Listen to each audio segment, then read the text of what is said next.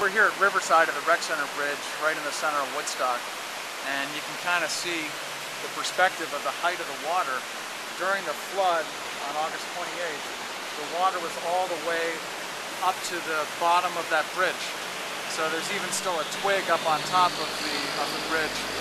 And if we look upriver a little bit, there's a little theater, and that has been used for many things, but it's a classic old mill building. The water was up and over that stone wall, to give you some perspective. It filled the little theater's basement, which is where Rainbow Preschool is, with water.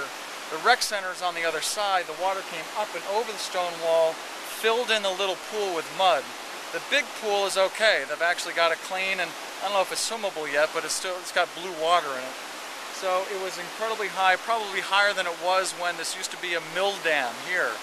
So it's really incredible. It's come down quite a bit. It's still higher. It's like a spring high right now. And we'll see that come down as fall progresses.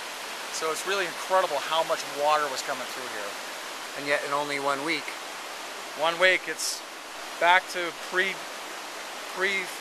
levels. And we'll see. It's going to take a while to clean this up. This is a bank of the house that's across the river from the rec center. And there's a lot of erosion here, with tree roots being exposed and PVC pipes and whatnot. The house just up the way lost their deck when their footings were actually washed out. So there is damage, certainly. The actual damage to homes here in the center of Woodstock is not so bad. So Woodstock actually came through okay.